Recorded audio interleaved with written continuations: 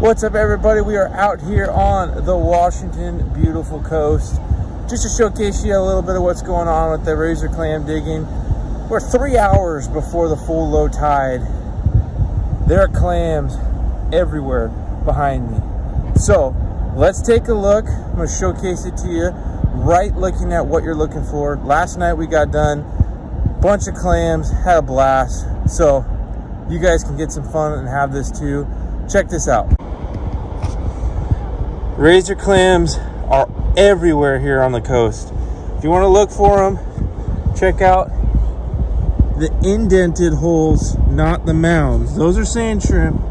The indented holes are going to be your clams. Have fun and happy clamming out here, everybody. Peace on!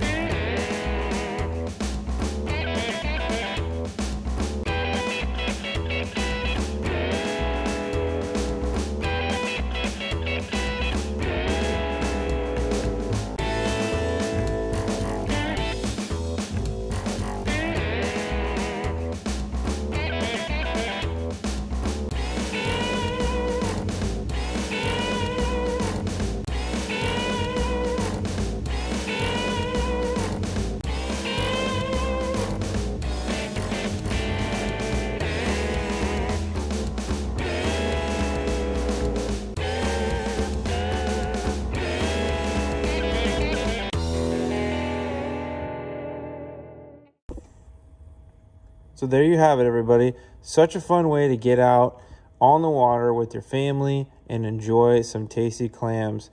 So you can see in front of us, we got a lot that just came from those two limits. Nothing goes to waste. So you have the shells, the meat, you have bait for fishing, and you have bait for crabbing.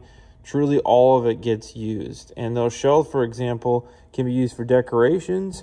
You could grind them up and use the shells for calcium in your garden or to your chickens. The bait tips that are cut there at the bottom are great surf perch bait off the shore right after you get done clamming, or you could even use them off the piers or jetties. And the other baggie of all the guts, that just goes straight to crab bait, and it's phenomenal. So nothing goes to waste. We all get to enjoy the tasty reward at the end of the day, some clam chowder or some fried clam strips. Either way, clamming's going on right now. We got another dig in the next handful of days here in the first part of December. So hope you guys can get out, enjoy the fun, and have a lot of success. Have fun and happy clamming out here, everybody. Peace on!